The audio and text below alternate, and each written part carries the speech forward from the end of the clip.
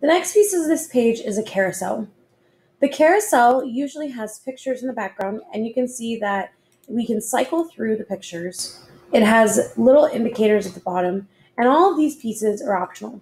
You can just have a carousel that cycles and has no menu, no options, no availability, or you can add more. So looking at the Bootstrap website, we're going to go to Carousel. Now, you can search for Carousel up here if you'd like to, or you can go to Components and find Carousel within there.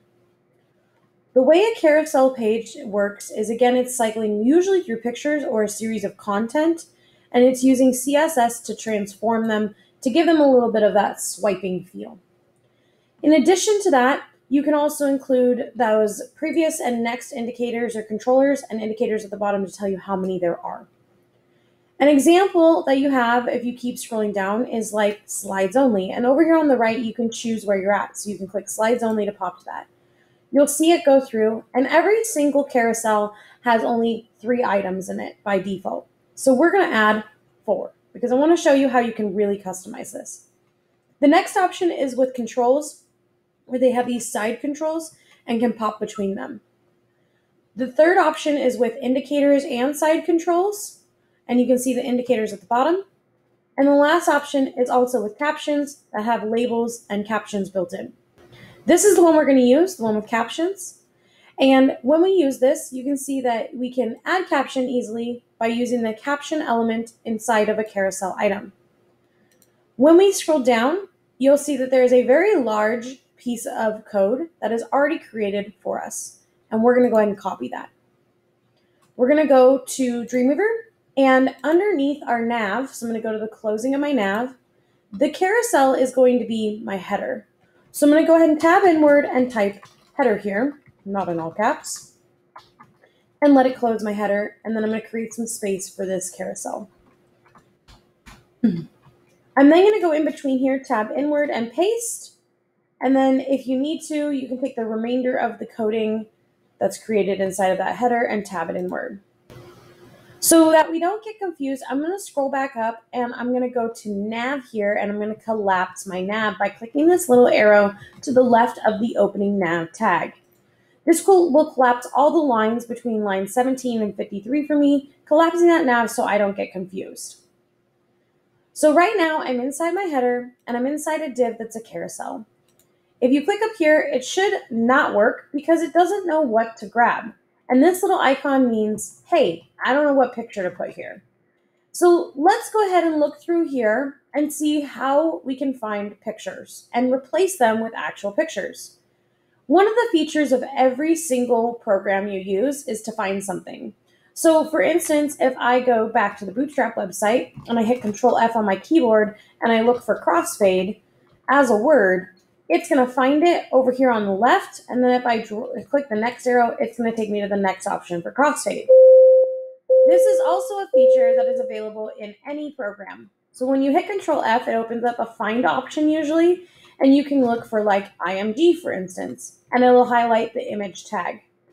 So we can see here that the first image tag inside of the carousel item has a ... for image source. So we're going to replace that. If you keep scrolling down, you can kind of see the different items being inside of boxes. And you might be thinking, man, this is a lot of div tags. Well, most websites are made of a majority of div tags, boxes within boxes within boxes. And it's really hard, but you have to start thinking about these invisible boxes and how they can be controlled. So with this div of the carousel inner, that contains all of the carousel pieces that are like the pictures and the text. Then inside of that carousel inner, you have a carousel item. Inside that carousel item, you have an image and a caption div. So note you're doing a div and a div. Now, when you click on a div or any parent tag, it'll show you the closing, and same thing here. So when you're highlighting and selecting things, maybe to like copy and paste, be sure you get the whole thing by clicking on the tag and seeing where it ends and grabbing everything.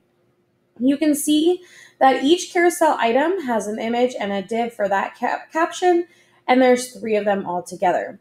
So what we're going to do is we're going to go ahead and go to the web right now, and we are going to find a new 4 pictures of our animal.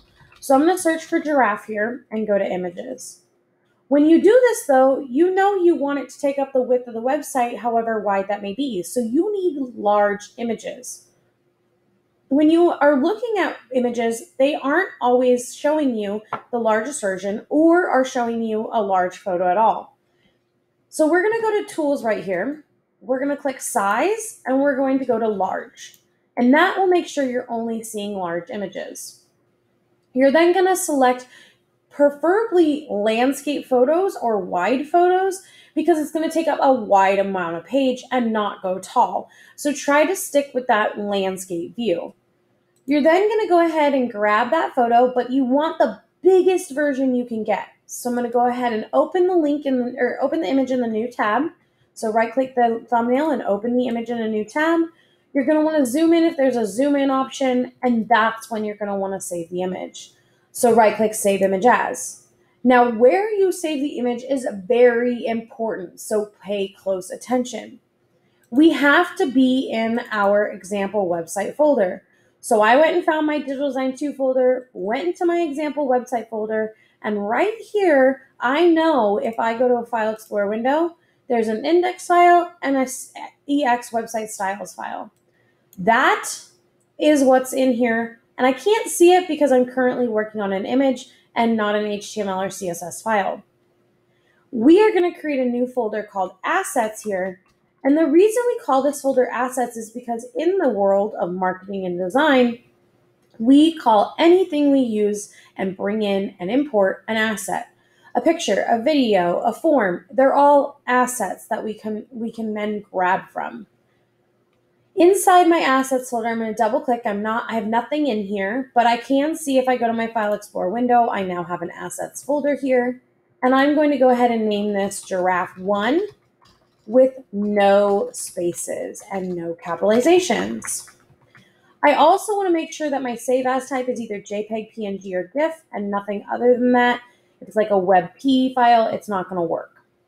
So we're going to hit save. And then I'm going to go back and I'm going to find 3 more images I want to use of a giraffe. So I would go ahead and open these up, zoom in, save them, and I'm going to name this Giraffe 2 so that I can easily link back to these. I'm going to go ahead and do like this herd here, open image in a new tab. Oh, that one is small. Let me try it one more time. After it loaded, Giraffe 3, and I'm going to go one more time to another giraffe photo like this one